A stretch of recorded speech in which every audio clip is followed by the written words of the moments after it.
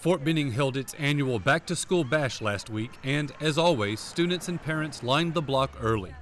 Each year at the Youth Services campus, Fort Benning families with school-aged children look forward to the free food outside and the school supplies inside. The event is designed to lessen the burden on families as they prepare for the new school year and to build excitement in the kids. It gets me excited. It's actually really good for me because, for people donating and giving us stuff to help us through the school year. Backpacks in various colors were given away to the students, as were boxes of school supplies organized by the needs of each grade level.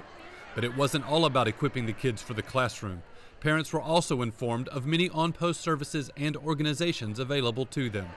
Put it all together and you have a popular event that's been going strong for over a decade.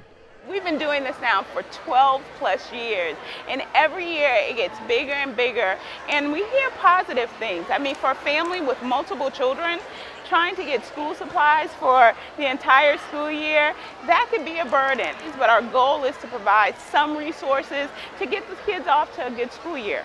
To learn more about Child and Youth Services, visit online at benning.armymwr.com. David Wright, Fort Benning, Georgia.